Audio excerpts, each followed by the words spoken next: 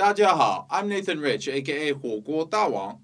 You know, sometimes in life, people do the right thing for the wrong reasons. And sometimes people do the wrong thing for the right reasons. It's hard out there in the world with so much passion and with so many worldviews. But every now and then, we get to see someone do the right thing accidentally.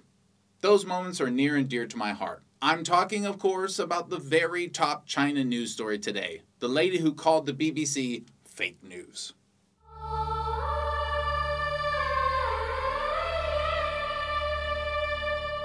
Stephen McDonnell is with the BBC as a China correspondent. While working on the riots of Hong Kong, he had an interesting experience with a counter-protester. But wait, let's back up. If you're in the West, you probably get a lot of your information from sources like the BBC. In America, we often hear people say, if you want unbiased news, go to the BBC. So the standard is pretty high for them. Of course, the reality is often far from what people say. So what is actually going on in Hong Kong? It's simple. The local leader tried to pass a law allowing extradition like basically everywhere else in the world. And the separatists on the island launched a massive campaign against it. Through their propaganda, they've managed to work up young people into committing crimes. There are people in Hong Kong who are so out of touch with reality that they think destroying their city is a good way to move forward. How many people? Well, that's an interesting question. Reuters, a well-known separatist backer, did an actual electronic measurement of how many rioters were there on July 1st. But let's take a look at what numbers we were told were there protesting. Organizers said there were 550,000 people protesting. So how accurate is this 550,000 number? Reuters figure, which comes from using facial recognition software, that for some reason no one seems terrified by, shows us there was actually about half that many protesters who marched. So I think we can guess that the organizers will reliably double the real number. Whenever you hear numbers from organizers of anti-government protests in Hong Kong, cut them in half. When they say 2 million, it's probably more like 1 million. They are using the generous number system, in which they count people sitting in a restaurant nearby as being part of the group. Did you walk across the street somewhere in the city? You're a protester. There have been some anti-riot protests as well. Many people in Hong Kong want to go back to work, want to move on with their lives, and yes, get closer to the rest of China. They've been protesting as well, though for some reason I haven't seen much coverage of that anywhere. It's almost like Western media wants chaos in Hong Kong. Anyway, so Stephen was in one of these anti-riot protests recently, and he had this to say. A protester from a pro-independence group, you could call them. Okay, a protester from a pro-independence group. A separatist. Someone who wants to break their company into pieces. Yeah, go on. Has been arrested for having explosives, and the police say 10 Molotov cocktails in a storage area. Holy wow! This is big news. The rioters, who have already broken into government buildings, bitten off people's fingers, ganged up on innocent women, thrown bricks at police officers, and waged general violence against the city, have now been proven to have bombs. They have a bomb storage area. Look at that! Look at these terrorist weapons! No wonder this is the top news story. But why is the title of this story, Pro-China Hong Kong Protester Calls BBC Reporter Fake News? I mean, shouldn't the title be Anti-China Separatists Arrested for Having Bombs, Knives, and Molotov Cocktails? No? How about Public Calls Anti-China Bombers to be Labeled Terrorist Organization? No? Nothing? If the big story here, according to the BBC, is that someone called them fake news, and not that these people have explosives, that kind of sounds like, well, like fake news, don't you think? Maybe as usual, I'm just exaggerating. I mean, the rest of what he says is going to show that the BBC is straight down the middle, unbiased news, not at all fake. Now this will fuel the criticism in certain circles that Hong Kong's political crisis is moving into a new, potentially more violent phase. And we saw that last weekend, and we may see it again tomorrow when there'll be a much larger rally than this in favour of democracy. Dear God, there's already so much to unpack here. So what he just told me is that the concern about the anti-China terrorists is not that they want to burn down buildings, potentially killing people. It's not that they want to destroy their city or that they have now shown the world that what I've been saying all along is true. They want violence. No, according to the BBC, the concern is that this will fuel criticism of them. Why is it bad to criticize anti-China terrorists? Unless, of course, you're saying that the BBC is on their side. If you're saying that the BBC wants more violence, then it all makes sense. Of course you don't want that side to be criticized. And by certain circles, do you mean every single logical person in the world? Who the hell wouldn't criticize a bunch of people burning down their city because they hate their country? Who are the certain circles of people that support this chaos? And notice when he acts like, oh, tomorrow there's going to be a much bigger rally in favor of democracy. While the size of protests are interesting, they aren't how politics actually work, as you know. They are more of an indication of how angry people are about something than how many people believe in it. So while there may be a larger rally on the other side, that in and of itself doesn't prove any kind of big point. But it's the next part that's more revealing. The people who want peace and integration with the rest of the country, you're calling pro-China, while the people with Molotov cocktails who want their country broken, you called pro-democracy? Alright dude, I really didn't want to jump into this subject because it takes more of a real discussion to bring proper context. But you're forcing it out of me, so here we go. Listen carefully and you might learn something about why the BBC could be called fake news. Ready? First of all, democracy doesn't exist in its pure form. There are no countries where everyone votes on everything and whatever the vote says happens. You know why that's true? Because democracy doesn't work in its pure sense. In fact, nothing does. A democracy like that would be extremely dangerous and volatile.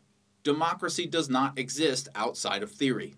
Major Western governments don't allow for certain positions to be elected. They are appointed. That is not a democracy. When a president wins the popular vote but loses the electoral vote in America and doesn't become president, that is not a democracy. So then what's the difference between a democratic country and a non-democratic country? I think there's two ways of looking at it. The most common would be that in general the will of the people is respected, at least in principle. And the other way to view it is that the government itself is a reflection of the people's will. In other words, one way we could call a country democratic is that the government acts in a way that actually reflects the will of the people. And another way we could call a country democratic is if the existence of that government itself was founded by the majority of citizens' support. So let's take a look at what we could call a non-democratic government. That would be a government that owes neither its existence nor its policies to the people. Yemen. I know no one knows anything about what's going on in Yemen, but for the sake of this video, all you really need to know is this. There was a Saudi puppet government there. The people revolted and they tried to make their own government. The United States and Britain have been helping the original government as much as they can. The regime they want in power was not created by the people and has no obligation to the people. It's as non-democratic as possible. It's neither of the people's votes nor for the people's votes. So that's one of many examples of governments that are totally non-democratic. Now let's look at a government that was not put in place by the people, but it does for the most part owe its policies to the people. The United Kingdom, for example. Their government was actually sculpted more by noblemen or royalty than by the common person's wishes. But to a large degree, the direction of the country tries to reflect the people's will. When the government tries to go against the people, for example by trying to avoid Brexiting, generally the people win out. So this is one kind of democracy. It's not of the people's votes so much as for the people's votes. And another kind is the inverse. It was put in by the people, but it doesn't necessarily owe its policies to the people. An example of this kind of government is the People's Republic of China. It was widely supported in China long before it even formed. By the time it was formally declared in 1949, the vast majority of Chinese people supported it. That's a democratically created government. Its policies don't directly reflect the people's votes because it's socialist.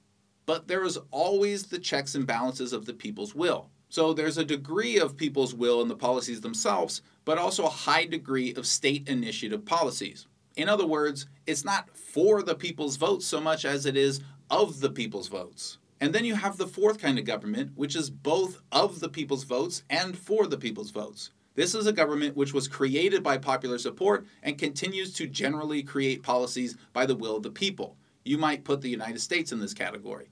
The government wasn't imposed, and while it's not a democracy, it is democratic in a lot of its processes. So when you say that the anti-China separatists are pro-democracy, I don't really know what the hell you're talking about.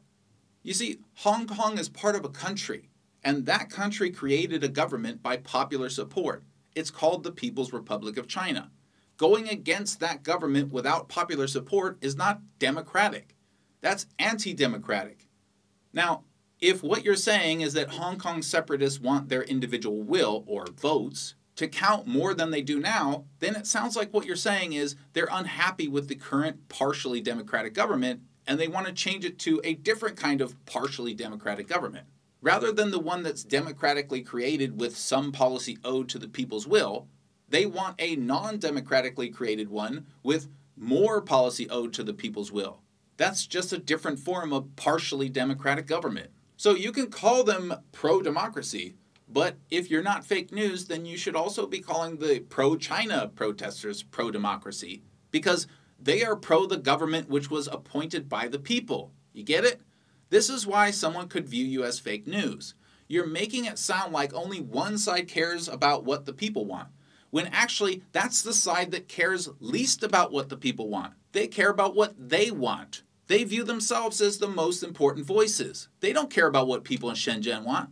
They don't care about what people in Guangzhou want. That's not democracy. They don't support democracy. You get it?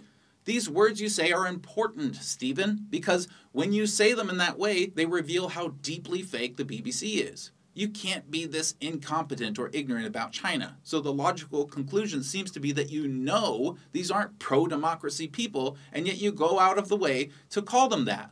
That's fake news, dude. And there's a sort of anti-media feeling amongst these, amongst this crowd, partly because they don't like the reporting from we're doing. Well, there's nothing fake in what we're saying, I'm sorry. Okay, so now we see this lady come along, and she thinks he's talking smack about the Unity crowd, and she's saying he's fake news. She thinks he's saying they aren't peaceful or something, and he responds with, well, there's nothing fake that we're saying. Stephen, you are saying facts, but you're using weasel words and slipping in certain ideologically charged phrases. That's opinion. That's not the news, that's fake news. When someone says you're fake news, they aren't saying you're making up facts entirely. They're saying you aren't presenting them in an informative and truthful way. They're saying you're propagandizing in one certain way when you're supposed to be a news agency.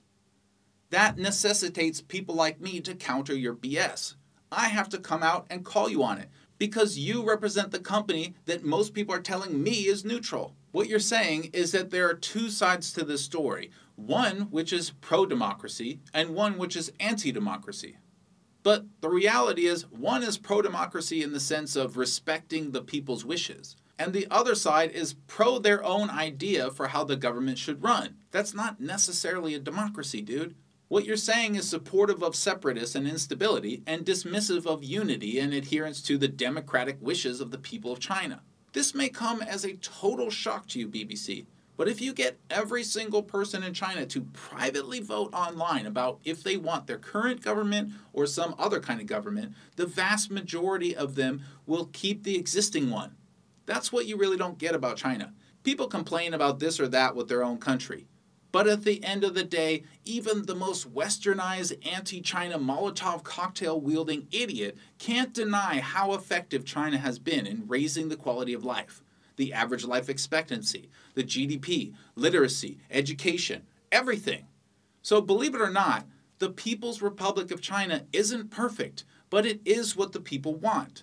The burden of proof is on you to prove to me why 1 million people, or however many the real number is, protesting, rioting, burning things down is democratic. Until then, calling it such does nothing but show that when it comes to China, you are fake news. This lady may have misunderstood what you were talking about, but she still accidentally nailed it. Stephen, I don't know anything about you, and you seem like a nice guy. Take a long and hard look at how you're portraying these things, and let me know if you see what I'm talking about.